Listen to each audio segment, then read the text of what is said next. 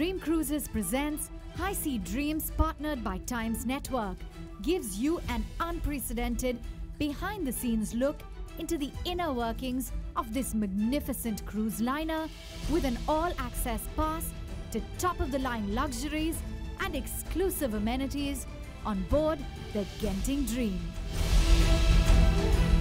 It's day 3 of the Genting Dream and we're preparing to arrive at the port city and beach town of Sihanoukville in Cambodia.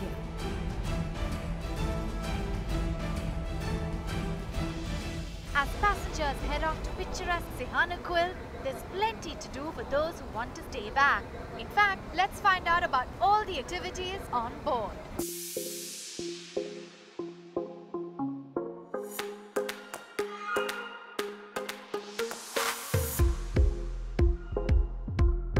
Well, Dream Cruises has their version of volleyball. It's called towel volley. Let's find out what it's all about.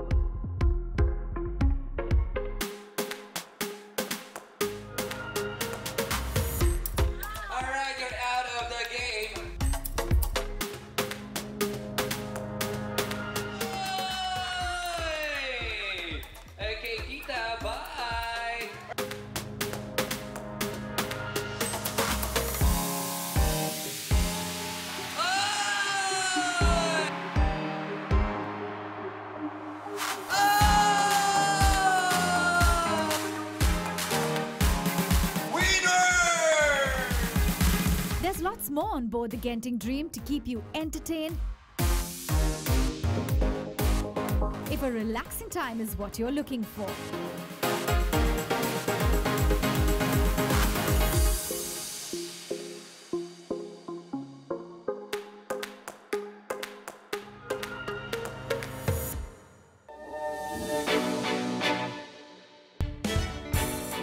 But it's while the ship is docked that its maintenance work is at its peak.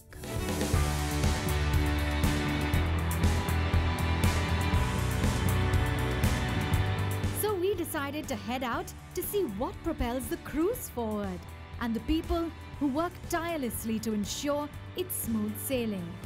Meet the chief engineer of the Genting Dream, Tony.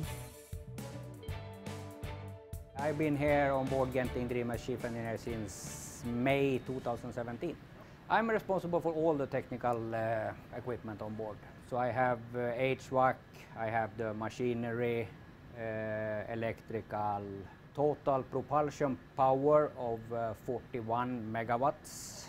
Total electrical produced power is a little bit over 76 megawatts in total. Total amount of divided on all is about 80 people. I always have one guy running the ship from here. He's assisted with the 2 people down in the production, 1 third engineer and 1 motorman. And this goes on 24/7. We are in compartment 17. So down here I have 2 main engines. And then in 2 compartment forward, in 15, I have 3 more. While the crew gets back to prepping the ship, we take the opportunity to explore some of the amenities on board. There's little doubt when it comes to luxury and living the high life. The Genting Dream surpasses all expectations. The Genting Dream offers its guests the exquisite luxury of cruising on the high seas in style with every privilege provided for. Let's talk with the head butler, Alexandra, who's in charge of ensuring that the guests get the creme de la creme experience. So say I was someone who got the palace experience on the cruise. What are some of the facilities and what are some of the luxuries that I can enjoy? At this moment we are in the villa. The Palace Villa, we have total 2 on this ship. So total we have 1,674 cabins for all guests, 142 Palace suite. And then is including 2 villa and 4 penthouse. If you are book the villa, then you have personal butler service. Okay. Or another 140 suites, they are having butler concierge service, which one, of course, we are always giving our best to help to the guest and to pamper the guest to exceed guest expectation before everything. So from the moment when you arrive in the Singapore, then you need to come to the terminal lounge. Some of the butlers will escort the guest to the ship, and then we'll bring to the room, we'll introduce everything how we are doing.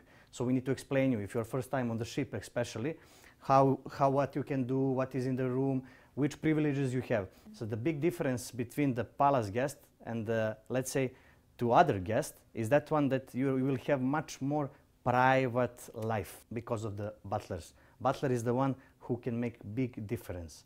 So if you need any assistance, any reservations, always butler is there to help you. At this moment we are having 2 head butler, palace manager, assistant palace manager, and we are having on the reception 2 staff who is operating day shift, night shift, and the butlers, let's say butler concierge, we have 18.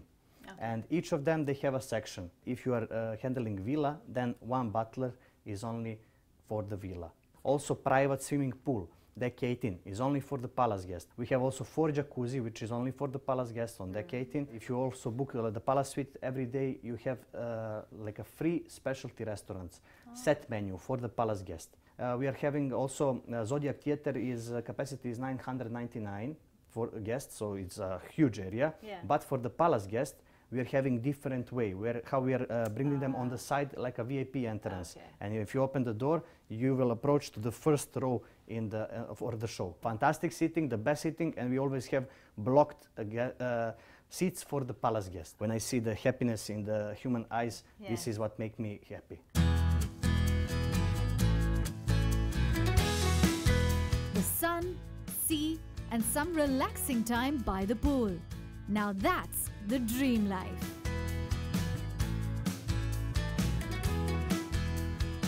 As guests return from their Sihanoukville excursions, the crew of the ship prepare for another exciting evening of entertainment and high dining.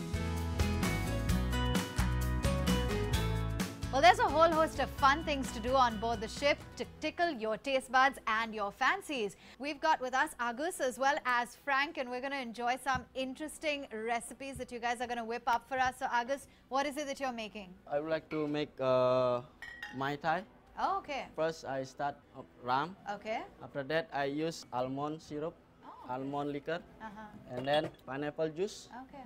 And top up with dark rum. And now I would like to little bit do something.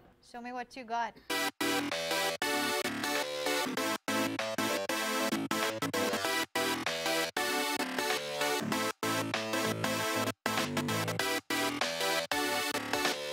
That's amazing. Wow. So is the taste of almond very strong in a Mai Tai? Little bit the almond flavor. Okay. Nice combination with pineapple syrup. I will little bit mix with triple sec. Is this one of the popular drinks that everyone loves to have? Yes. Yeah. It's a very popular and a very classic drink from Caribbean islands. Okay. Mostly you can have it at the beach when it's a nice and sunny day. You can enjoy yeah. at the beach bed and you can have this Mai Tai. It's really good. Oh wow, well cheers to that. Thank you so much.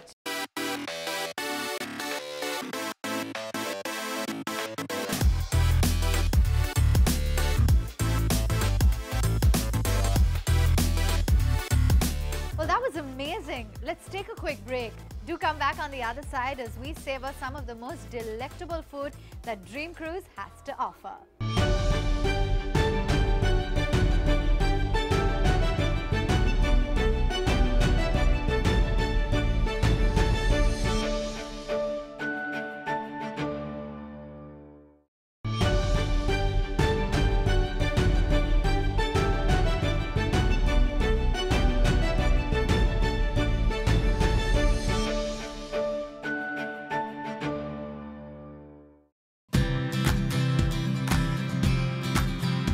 With people from diverse nations joining the Genting Dream, the ship is well equipped to serve a variety of cuisines that suits everyone's palate.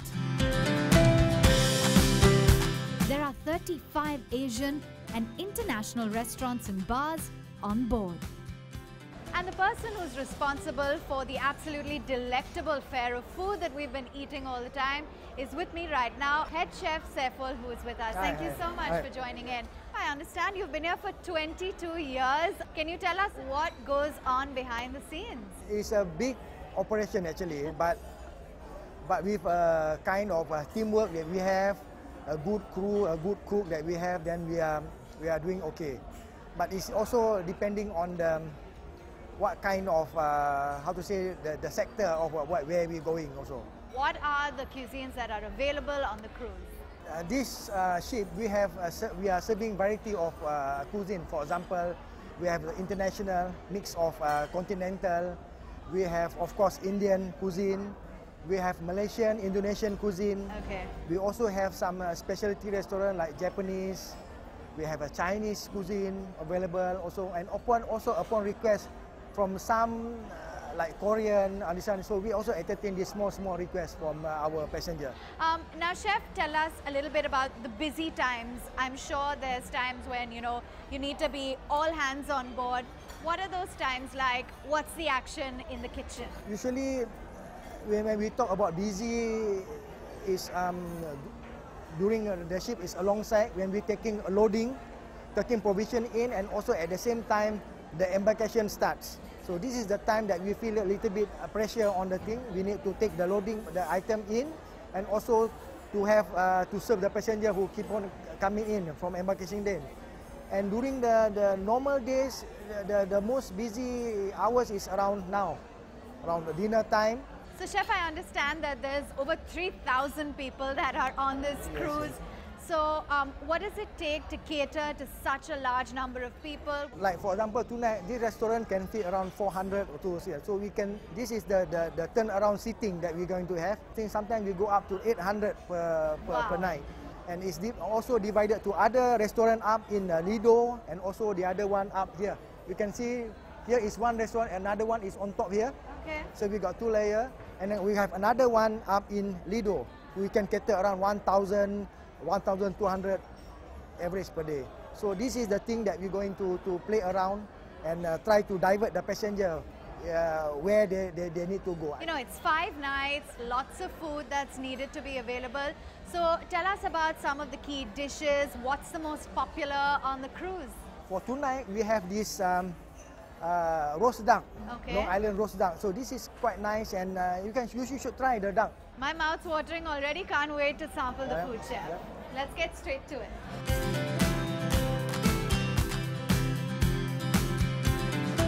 Everything looks so good. What should we order? For the main course, we should try the duck, the Long Roasted Island duck? duck breast. Yes.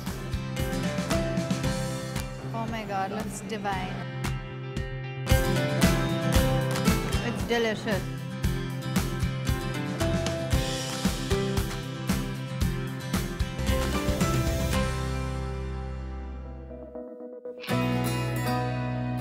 As dusk rolls in and we set sail from Sihanoukville, there's not a dull moment on the Genting Dream. And we've got exclusive backstage access to one of the biggest productions on the cruise, as the Sonio cast is ready to wow us with their fantastic performance. Let's go behind the stage and connect with the members. Joining me right now is Alexander. Thank you so much for allowing us access behind the scenes where all the action really takes place. To begin with, A Tale of Two Dreams. How long have you been associated with them? 2 years ago, me and my team were invited to create especially this show, and for 2 years, show is ongoing. What is the story behind Sonio, the performance that we'll see? It's a performance that combines theater, dancing, acrobatic, circus acts, illusion, and the latest LED performance. It's a kind of tale about two dreamers that met in little childhood and grow up together through the mystery of dream. So it's a beautiful story that's going to unfold. What goes on backstage? How many performers do you have? What kind of preparation do you have? How does it all happen? It's a very hard job for us because we should practice a lot, and the show it's just a result of this job. In my team I have 23 acrobats, dancers, singers, and kind of musicians. We are happy because we do what we love. Yeah. And then we hear reaction of audience. It's the best feeling on the world.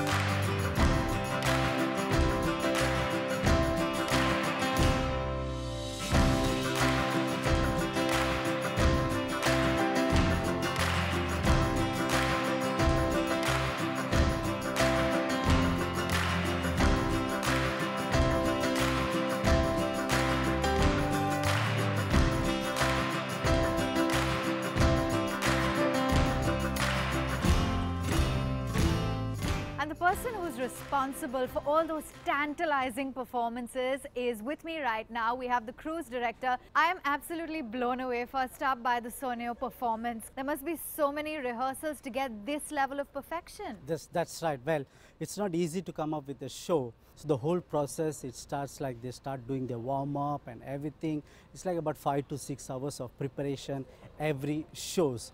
So it's really a lot of work. They do a lot of rehearsals, and every time they try to do some different acts. Most of the cast is coming from Ukrainian and Belarus, Russian acts. So the show is being conceptualized on board the ship. So the process is about like 3 to 4 months. So we have a team who works on the show. So we have a LED designers, stage artists, story line up people. So they line up first all the stories, how the show will work. Then we do auditions. Then we let them all come to the shape. Then that's where we start with rehearsals. Then we come up with the costumes. So all the costumes you have seen during the show, it's all done on board the ship. Oh. So it is all being made according to their height, weight, and they cannot get overweight. So they had to be on the same weight throughout the whole show. As a cruise director, can you tell us a little bit more about your role, what exactly you oversee in terms of entertainment? This is my 15th year. I started as a cruise staff, which is the most basic in the entertainment position. So I've grown up with this company for 15 years. As an entertainment director, we make sure that the programs which we line up on every cruise sector, it depends on what kind of people are cruising. So the age group, the nationality of the guest cruising, so it's all been pre-planned before the guest comes on board. We have 2 shows which happens on this theater. Okay. This is Sonio, and we have another show which is titled as Some Like It Hot. Apart from that, we do have a Chinese acrobat performance happening at the Bar 360. That's our another entertainment lounge. Then we have musicians, we have a cruise staffs, we have a DJs playing at the Zouk. So all of these people are always around the ship, making sure that our guests are being entertained all the time. This is one of the show where normally previous times we used to have a dancers and the acrobats, but this is a unique characters. They are dancers and an acrobat, so it's combination of one. And the show productions, it's all very different from other cruise lines. And I can say that what we got and what other ships don't have is the firework. And it's special because the firework is actually made of seaweed. So when it goes to the sea, it becomes a food for the fish. You're in the business of entertaining everyone. Tell me what you love most about your job. What's the most stressful part about it? The most love I can say is seeing the people smiling, having fun, enjoying, talking to them, and seeing what are they expecting. Are they comfortable in the ship as well? So we are considered always like a face of the ship. So we are always around the ship, talking to the people, seeing how the activities are going on, and getting some comments. Sometimes when we walk around, the people will say, oh, I want to dance, can you give me a dance floor? So we arrange a dance floor for them specifically. Stress is not that much, it's all about fun and love to the job. Yeah, and that's exactly what you're giving us with these fabulous shows. You have the weight of all of the entertainers on your shoulders, and you're doing a brilliant job. Thank you so much for joining us. Thank you very much. Thank you.